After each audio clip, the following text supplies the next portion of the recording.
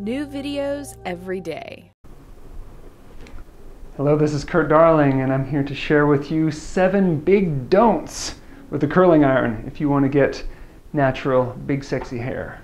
So stick around, and I look forward to sharing them with you.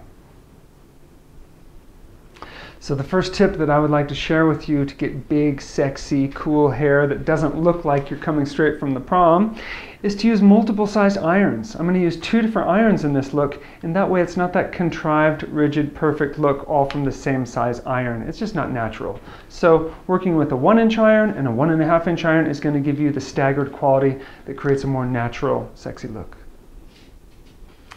Okay, another tip to get the great, sexy, curly hair you're looking for is to not curl your hair when it's clean. Clean hair doesn't respond well to irons. It just falls back out. And so a lot of people might think, I wash my hair, I blow dry my hair. First of all, don't curl your hair when it's wet. You wash it, you blow dry it, and then you might think it's time to start using the curling iron. But if you haven't prepared the hair with some type of product like a hairspray, then it's clean, those curls are going to fall right out. So the tip is to prepare your hair, in this case with an aerosol spray. You can spray aerosol all the way through the hair.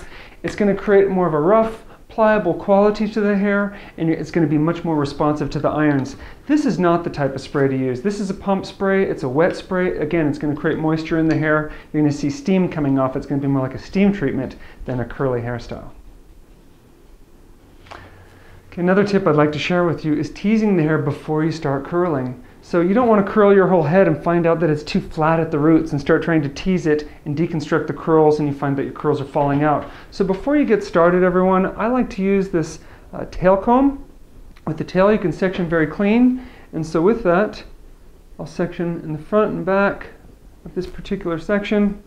You can see that this has the 3 rows, so it grabs the hair really well, pushing down 1 time and 1 time only, and 1 time across the front. Just like that. That will give the base, the layers are soft and moving, and that will give you the fullness that you need. Then you can start curling. So don't start curling unless you get a little bit of padding in first of all. And I'm not talking about creating what I like to call like cotton candy.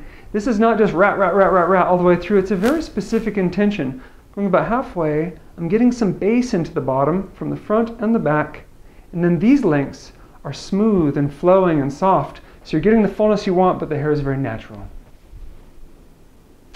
So for those of you that may have dry ends, brittle ends that you're concerned about, compacting them into a curling iron at the ends and winding that in will just compress them in there and ensure that you burn the ends completely. So the idea is to, in this instance, avoid getting the ends of the hair in the curling iron at all. So I can take a section, for example, across the side,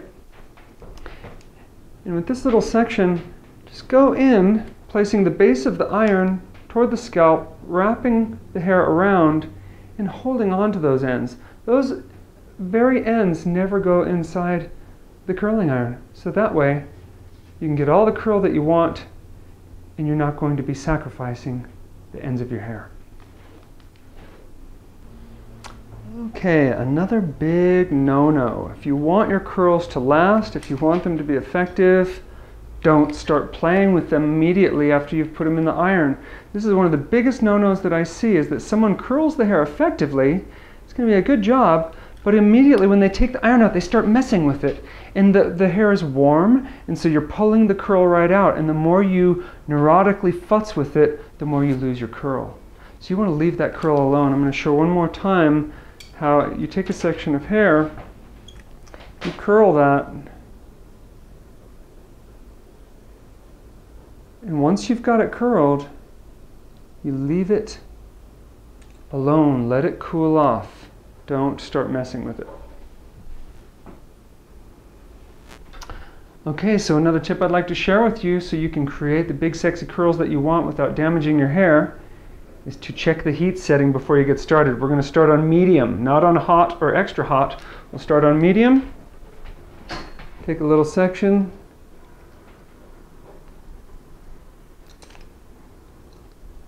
Work that through and start to touch and feel the temperature. If it's starting to feel quite hot, you know that it's working. You can take that away. Now, if the hair is very responsive, as it is in this case, we can actually turn that down a little bit. It doesn't even have to be quite on medium, because you can see the hair is very responsive. And on a day-to-day basis, using hot tools like that, you want to find the right temperature where your hair is responding and not any hotter. Okay, another big no-no if you want big sexy curls is using the same iron all the way across the head. But in this case, I also want to change the actual texture. So let's say you're using 1 or 2 irons, you're getting a little bit of a different curl. Well, that's great. So again, checking for the temperature like we've done before. Don't burn your hair.